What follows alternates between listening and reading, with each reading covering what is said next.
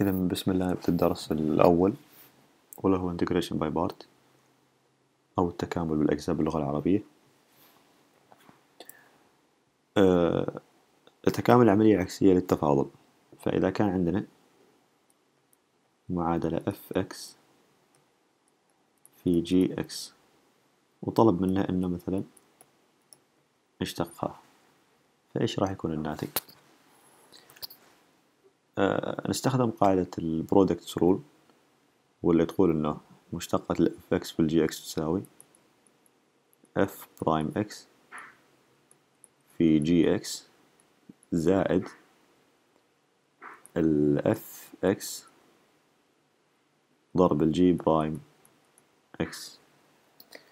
في حالة إن بغينا ناخذ العملية العكسية واللي هي التكامل، فتكامل هذا الجزء يساوي fx g x يساوي تكامل f برايم x في gx dx زائد تكامل ال fx في ال g برايم x.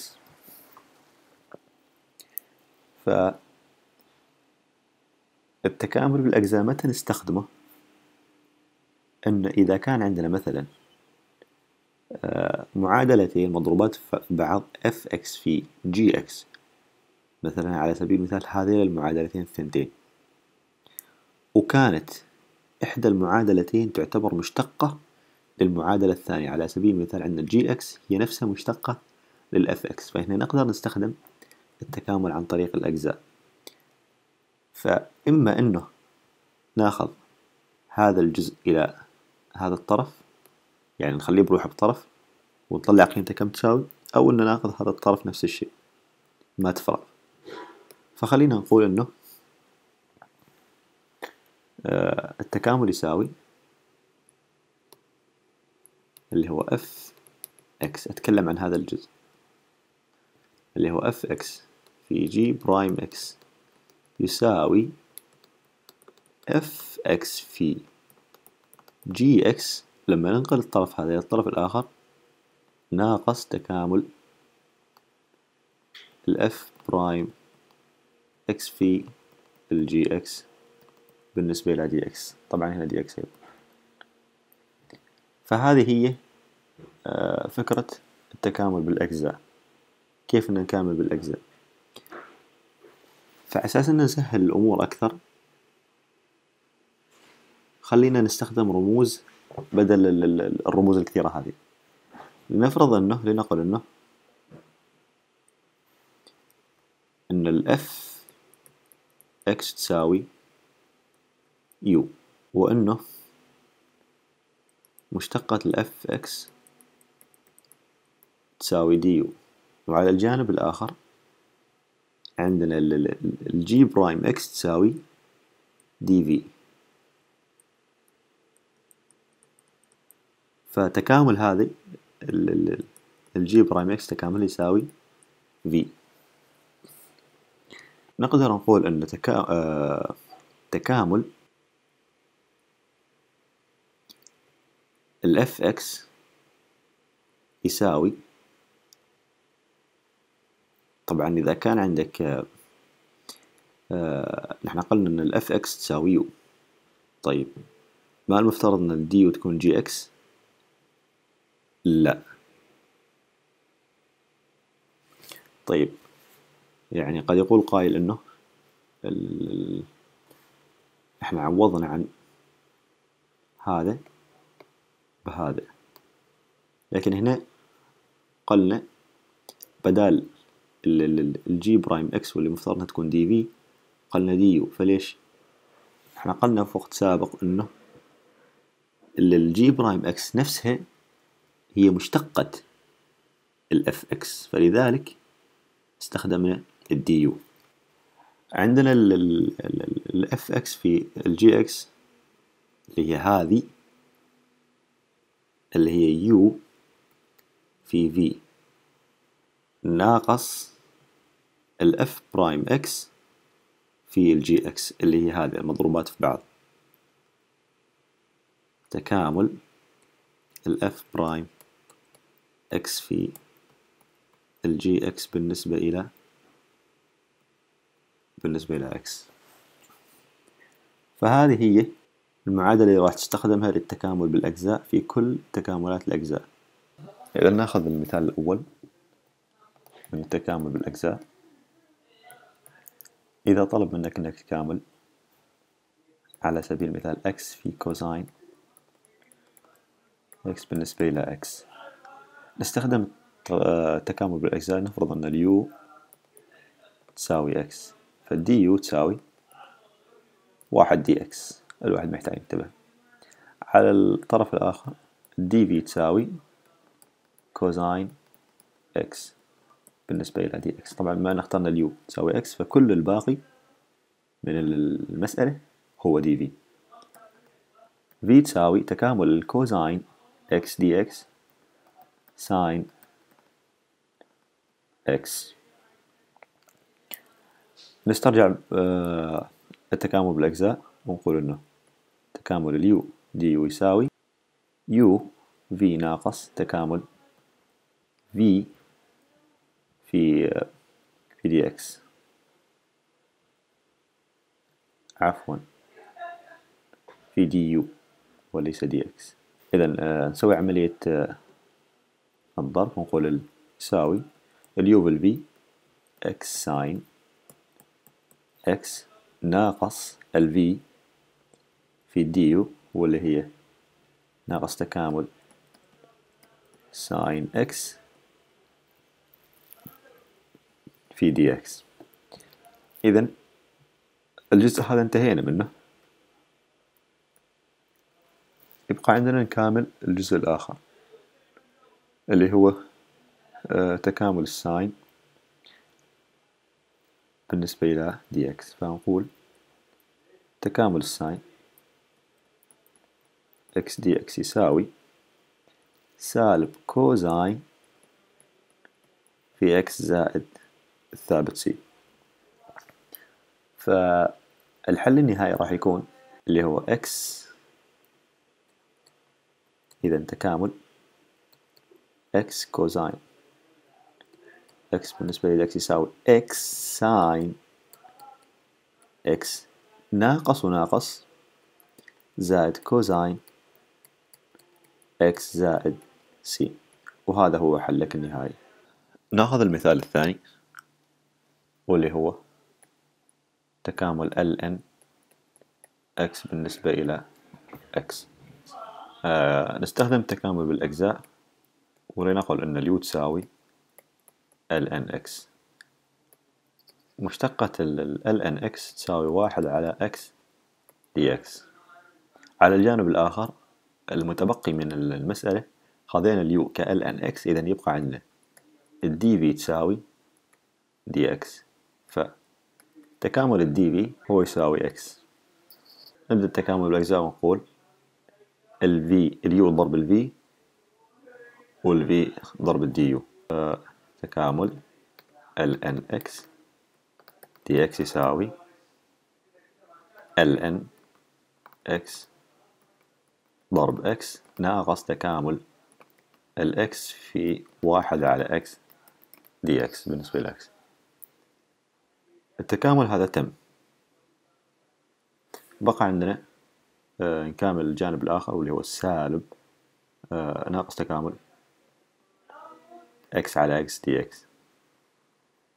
نكامل هذا الجزئية x على x dx يساوي تكامل 1 dx يساوي x زائد الثابت c. فالحل النهائي راح يكون ln x، أو خلينا نرتب هنا x ضرب ln x ناقص x زائد c. المثال الآخر على تكامل بالأجزاء. إذا نختار اليو لنقول أن اليو تساوي ln 3x ناقص 1، مشتقة اليو خلي بالك هنا انه عندك راح تستخدم قاعدة السلسلة اللي هي chain rule. ليش؟ لأن عندك متغير في المعادلة، فتقول مشتقة ال ln واحد على ما بداخل القوس 3 x ناقص واحد ضرب مشتقة الثلاثة x واللي هي 3. على الجانب الآخر عندك الدي في. طبعا اخترنا ln قوس 3 x ناقص واحد قوس هذه اليو اللي تبقى عندنا اللي هو الدي اكس، فهي راح تكون الدي في.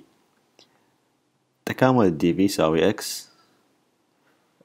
نبدأ التكامل بالأجزاء ونقول انه تكامل ln 3 x ناقص واحد دي اكس يساوي مضروب اليو في الفي اللي هو ln 3 x ناقص واحد ضرب الاكس ناقص تكامل الفي في الدي يو، واللي راح يعطينا 3 اكس البسط على 3 اكس ناقص واحد في المقام بالنسبة للإكس. طبعا الدي إكس. انتهينا من الجزء هذا. تبقى عندنا إن نكمل الجزء الآخر اللي هو 3 على 3 إكس ناقص واحد دي إكس. إذا نبدأ نكامله. تكامل 3 إكس على 3 إكس ناقص واحد دي إكس. هذه المسألة نقدر نبسطها بحيث أنها تكون أسهل حالنا لما نحلها، فنقول تكامل 3 إكس ناقص واحد زائد واحد. ناقص واحد زائد واحد يساوي صفر، فكأن ما ضفنا شيء للمسألة. وفي المقام 3 إكس ناقص واحد. لما يكون عندك المقام واحد تقدر تقسم المسألة فتقول 3 إكس ناقص واحد على 3 إكس ناقص واحد ناقص أو عفوا زائد واحد على 3 إكس ناقص واحد بالنسبة لإكس. هذه المسألة هي نفسها هذه المسألة، يعني هذه هي نفسها هذه، فما فقط غيرنا الصورة اللي المسألة عليها. الحين ركز معي، راح نبسط هذه المسألة. راح تكون معنا تكامل واحد زائد واحد على 3 إكس ناقص واحد، الكل بالنسبة لي إكس. طبعا تكامل الواحد طبعا نوزع التكامل. تكامل واحد دي إكس زائد تكامل واحد على 3 إكس ناقص واحد بالنسبة لإكس. تكامل الدي إكس هذه إكس، تبقى عندنا مكاملة هذه الجزئية اللي راح نستخدم فيها طريقة قديمة من الكالكولس 1، واللي هي طريقة الاستبدال أو طريقة اليو substitution.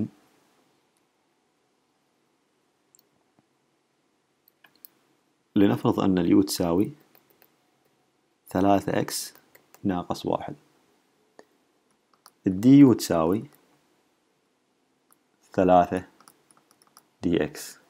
قيمة الدي إكس تساوي واحد دي يو على 3. لكن لاحظ في المسألة الأصلية نفسها أن أنت عندك المسألة الأصلية بالشكل التالي: واحد على 3 إكس ناقص واحد دي إكس.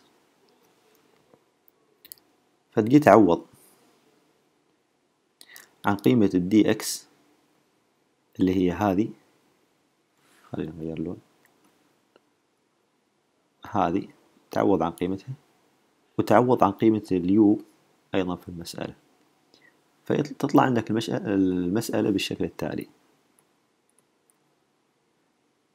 تكامل، قلنا الدي إكس تساوي واحد على 3 دي يو، واحد على 3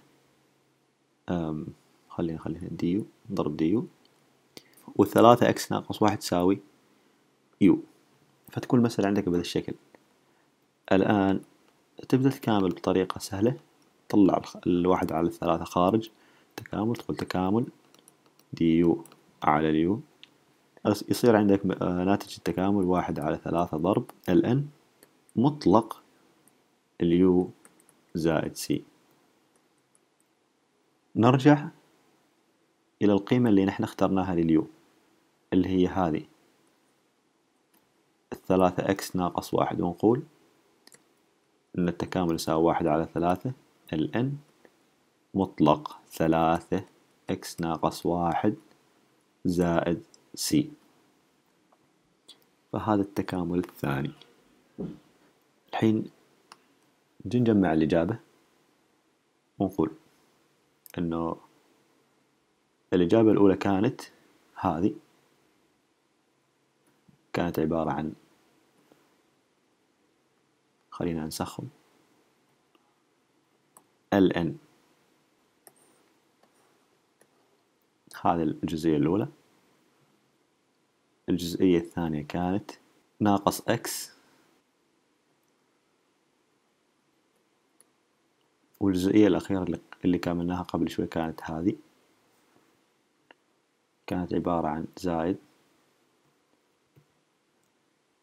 1/3 LN مطلق 3x ناقص 1 مطلق زائد سي. وهذا هو الحل النهائي. المثال الأخير تكامل x تربيع ضرب e أس x dx. لنفرض أن اليو تساوي x تربيع،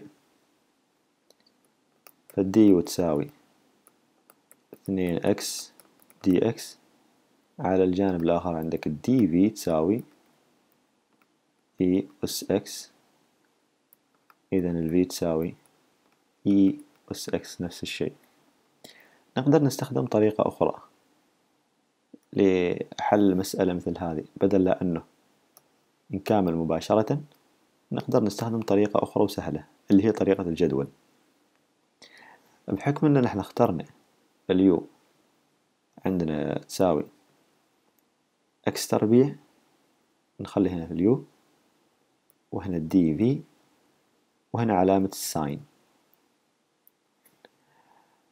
نبدأ نشتق مشتقات أول شي نختار اليو x تربيع والدي في قلنا e أس x، ونبدأ دائما بعلامة الموجب الزائد.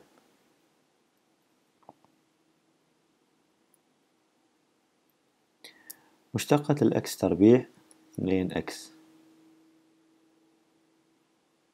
وتكامل الإي إكس نفسه إي إكس. مشتقة 2x 2، وتكامل الإي إكس نفسه 2x.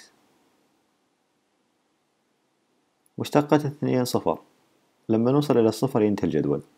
تكامل الإي إكس إي إكس نفسه. طبعا الساين هي اللي تحدد لك إشارة المقدار هل هي سالبة أو موجبة. تبدأ بالموجب أول شيء، بعدين سالب، بعدين موجب، بعدين سالب.